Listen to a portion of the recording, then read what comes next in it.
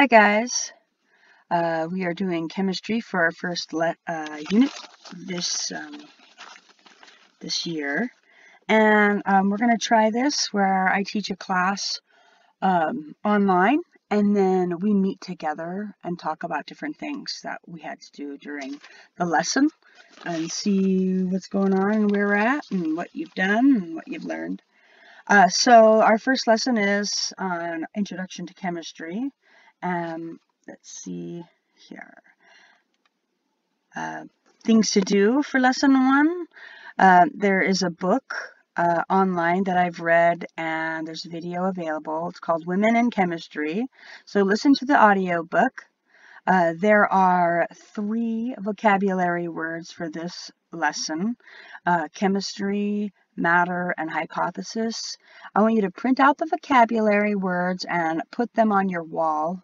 You should have a science wall somewhere in your house where you guys can look and see all the different words that you're going to be using, or different images or different ideas that you're going to need for our chemistry lessons. So we're going to, if you can print out the chromatography experiment, watch the video and bring in your results and pieces of art with the chromatography experiment to class on Thursday. I want you to print out important people in chemistry, and then I want you to cut it out, look them over. We are going to be actually going over this, the important people in chemistry, and your vocabulary. So before you move on, I want you to make sure that you have this printed out, cut up, and ready to look at, and these 3 cut up and ready to be put on your science wall. Also, you'll see a Minecraft Education Edition here, and I will be creating lessons and working with you guys on Minecraft Education Edition. So make sure you have this or have it accessible, and also that I have your username so that I can invite you to Miss Holly's chemistry class. Make sure you have these before you continue this video. That's this here, the important people in chemistry, and your vocabulary. So in this unit, we will be studying the exciting world of chemistry, and I want you to think about what comes up in your mind. What happens when somebody says chemistry? What do you think about? I don't know. I mean, at your age, I had no idea what chemistry was. Heck, I didn't know really what chemistry was until last year when I sat in on an 8th grade chemistry class and was blown away. And it was actually really fun and exciting. At the end of this unit, you'll have a better understanding of the world around you and an appreciation for all of God's magnificent creations, from the grandeur of space to the things you interact with on your daily life, to the minuscule particles you cannot see. As you learn, you will realize how detailed and perfect God's work is. And that is so true, guys. I hope that you are so grateful. I know I'm grateful to be here today with you, as always. So let's get your vocabulary words out: chemistry and matter, and we're going to put them on your science wall if you don't already have them up there. Let's see here. Hopefully, let me see. Oh, yes, good. So chemistry is a branch of science that investigates the composition and properties of matter and how they interact. Matter is what everything around you is made of. Since everything around you is a part of chemistry, it is often called the central science. Chemistry is the study of matter and how the tiny particles that make up matter interact with each other. Chemists also study the properties of matter. For example, the color, weight, and the effect of temperature are all properties of matter. Matter is the word used to describe what everything around you is made of. All of God's creations are made of matter. Tiny particles of matter interact with each other to make the substances we can sense. Studying chemistry will help you understand how the world around you works. Hypothesis: an educated guess or proposed explanation for an occurrence that will undergo further investigation and testing. It is a part of the scientific method.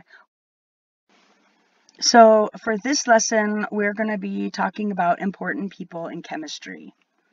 I want you to get out your important people in chemistry cards, and we're going to go through some of those people.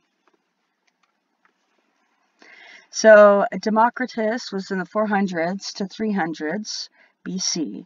Democritus was an ancient Greek philosopher who taught that the universe was made up of tiny, innumerable particles called atoms, originating from the Greek word atomos, meaning cannot cut. And let me see, I had gotten some more information about this guy here. He was also called the laughing philosopher, one of the two founders of ancient atomist theory. He taught that everything is made up of atoms and that they move about in an infinite void. He said, I have all these quotes here by some of these early chemists. Happiness resides not in possessions and not in gold. Happiness dwells in the soul. Nothing exists except atoms and empty space. Everything else is opinion. It is greed to do all the talking, but not to want to listen at all. Aristotle, I'm not sure if you guys have heard of him, but he's an ancient Greek philosopher who believed that matter was composed of only 4 elements: air, water, earth, and fire. These 4 elements existed as dry, wet, hot, or cold. He did not agree with Democritus's view of the atom. Let's see, what did he say here? Those who know, do. Those who understand, teach. The whole is more than the sum of its parts. Patience is bitter, but its fruit is sweet. So I'm giving you guys an idea of who these people are with some of their quotes, or what are the things that meant something to them. These are quotes from them. And what do they mean? I want you guys to look at these quotes and try and think about, well, what could that person have possibly meant when they said these things? So you can pause this video along the way if you want to, and try to think about it, or write some of these down and put them up on your walls, because some of these teachings, some of these insights that these very educated human beings from our past have helped to create who we are today, and how we think about thinking, and how we think about chemistry or science or about being alive. So alchemists were people who tried to create gold with other metals and tried to find an elixir of life. While these attempts proved futile, alchemists helped pave the path of experimentation. Among others, Isaac Newton spent years of his life on alchemy.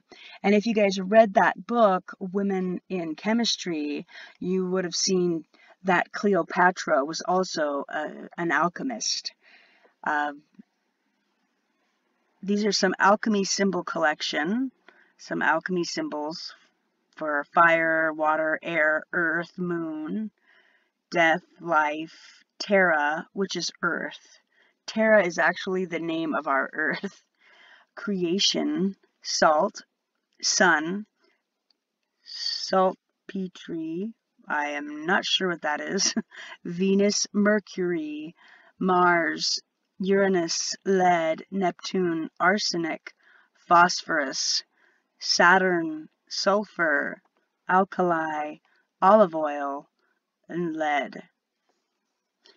If I have seen, these are quotes by Sir Isaac Newton.